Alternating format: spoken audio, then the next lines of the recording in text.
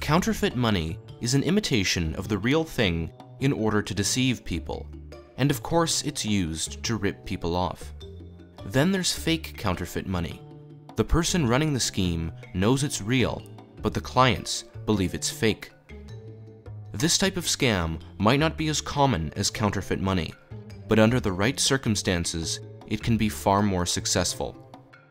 In one of the scams, a con artist approaches the victim. They offer to sell the victim a machine that can print $100 bills using only paper.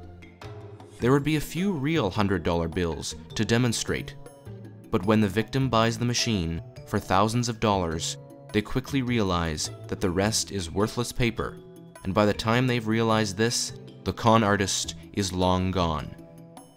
The second scam is where scammers would offer to sell people realistic-looking, high-quality counterfeit money. When the victim meets the scammer at the place of the scammer's choosing, they get to see the bag full of money. The victim thinks it's counterfeit, but in reality, it's real, since counterfeit money would require unnecessary additional effort. While they're negotiating the price or the victim is otherwise distracted, an accomplice switches the bag of money for a bag of sawdust or other worthless items. Before the victim realizes what's happened, the swindlers are gone. This is called the green goods scam.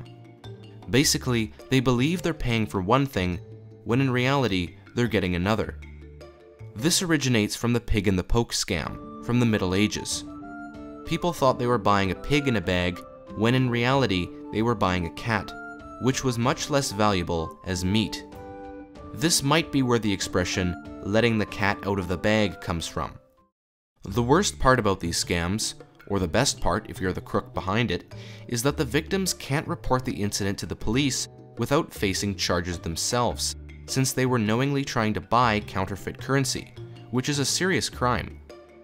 The good news is that with things like the internet, it's easier to stop these people from getting away with it, or even stopping it from happening altogether. And until next time, thanks for watching.